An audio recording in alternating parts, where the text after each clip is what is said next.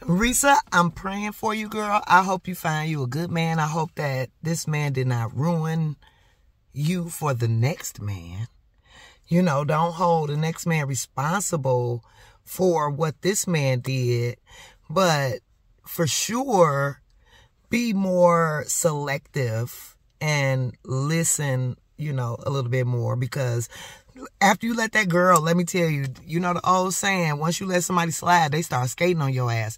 So that first one, that first time that he lied and you said, I'm going to let it slide, girl, honey, that was your bad decision right there. We all make bad decisions.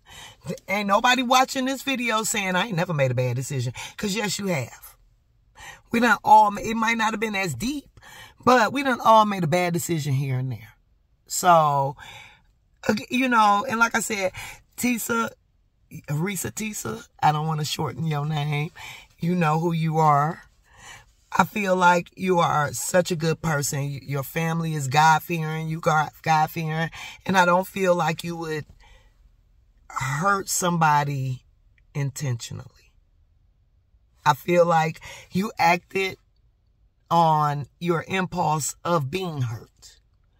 So believe me when I say, I already know they gonna drag me. My opinion gonna be the lowest opinion ever. Girls and guys, okay? Because everybody heard your story is like, he did this and he said that. Yes, we were all shocked at all of the things he said. But, Risa, you went against your own ways. You said your mother taught you to not depend on the man. But if y'all had got a $700,000 house, you had a decent job, but was it a $700,000 house job? You know, and we see stars. Women, we see stars. That man act like he gonna treat us right. He act like he gonna, you know, do everything for us. And we see stars. Our eyes just start twinkling like, oh God, it's here. It's my time. But everybody got these motives. Like I said, she saw stars.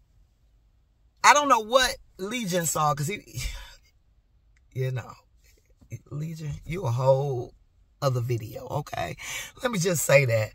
Legion, you are a whole different video, because I'm just so puzzled by your actions. Legion, if you out there, answer this question. If by some chance, some miracle would have happened where y'all would have got the house, what were you going to do to maintain the house note? The mortgage.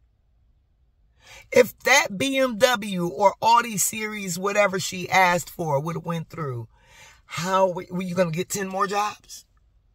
You know, all these little tiny jobs. You got 13 jobs now. You can take care of all of the bills. Why didn't you just be a regular man? Just be a regular human being and say, you know, we can have goals. We can do better. We can move up. You should not, no one should stay stagnant in life. You should always strive to get more. But the lies. You working 10 jobs telling her you got one. How you gonna handle that? Risa, you needed to be a little bit more selective and listen a little bit better, because the things that you were listening to, and even though, you know, I'm in the same situation of, if I buy a house, I don't know much about buying a house. You know, so I feel like you should have been wanting to listen, because if you buy a house together, whatever goes down for both of y'all. So we should have been sitting here discussing, can we really handle 700, even though you didn't know for sure his real finances, and he showed you some bullshit on the phone. He showed you some bullshit.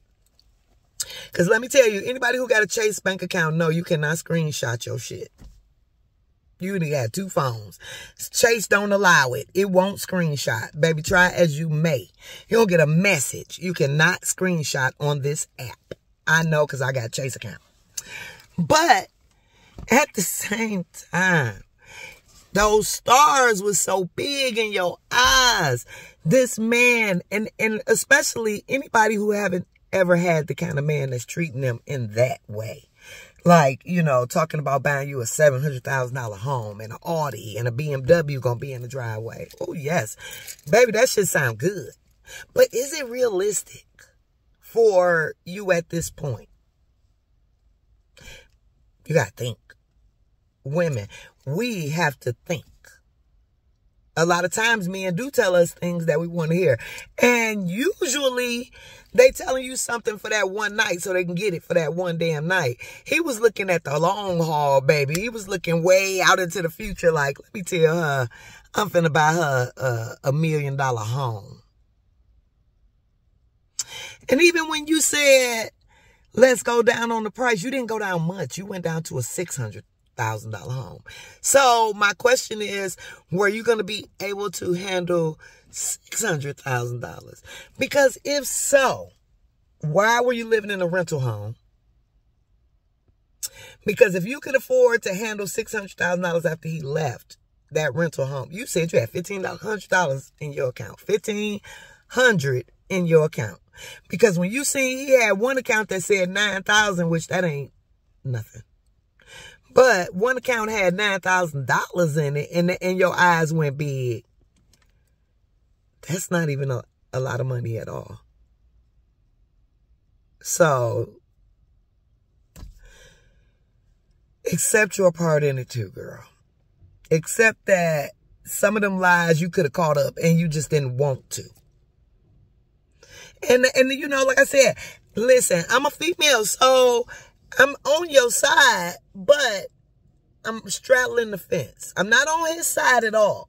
I'm only straddling the fence because I feel like the punishment did not fit the crime. That's it.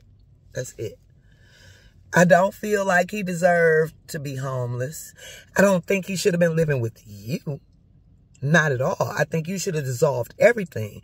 But at the same time, some of that stuff he could have used to get himself back together. Invictus is not a $50 watch. I'm sure any pawn shop would have appraised it to say, yes, it's a real Invictus. Gave him a couple of $100. Man, you got at least enough to go to the roadside motel and get you a room and shower, shit, shave, whatever you need to do. But Tisa, you was going against a lot of your own, you know, things that were taught to you. You had already said your mother told you not to do something like that. And up until this point, it seems like that's how you were living. Why did you let this man change your thought pattern? And especially within the first couple weeks or so, you had already caught him in some crap. You know, it might not have been major, but it still would have made me like, side eye for real. I would have narrowed my eyes down so little. Because I'm going to look at you now. And every word you say, I'm questioning.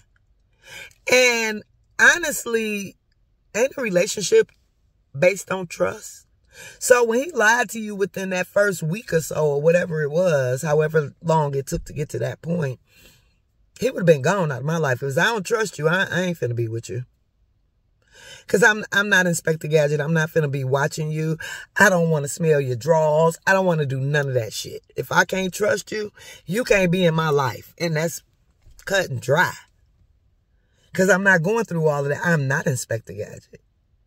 I'm not finna figure your shit out. That's not where I'm at. I was doing fine before you came along. I just wanted a companion. And you were. He had his good job. You were doing fine before he came along. So it wasn't like you needed him. You wanted him. So, girl, let me tell you, I could talk all day on this situation. And believe me, it ain't against you. But I do feel, again, that the punishment didn't fit the crime. That's it. But girl, I hope you find a good man. I really hope that you enjoyed your trip that everybody helped you get to. I hope it was grand. Be blessed in all you do, Tisa. It's going to get better.